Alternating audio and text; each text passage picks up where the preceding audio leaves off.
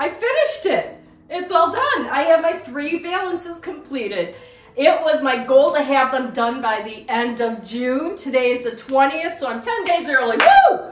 Anyhow, I'm so happy to have this done, though my plans did change a little bit from my original idea. If you've been watching my videos, you know that I had planned on making this to be about this long, solid, because I have the overhang from my balcony over here, and I wanted to camouflage that.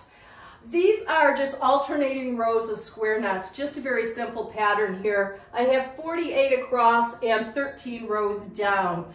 So after I completed this, I realized that if I continued at the rate that I was going for as much solid as I wanted here, it was going to bring my bottom up way too high, and I didn't like the way that that was going to look.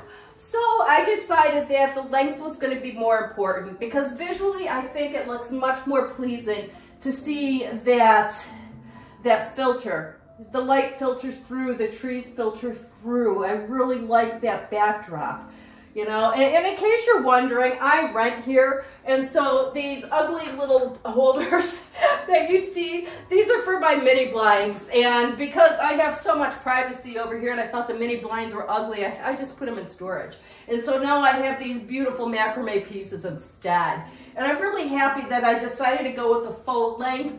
And if I really wanted to, I could do some studying and maybe put a couple extra rows and maybe do something.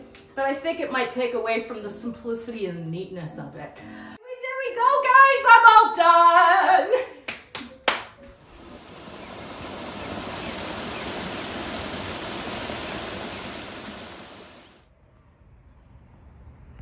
So look at this.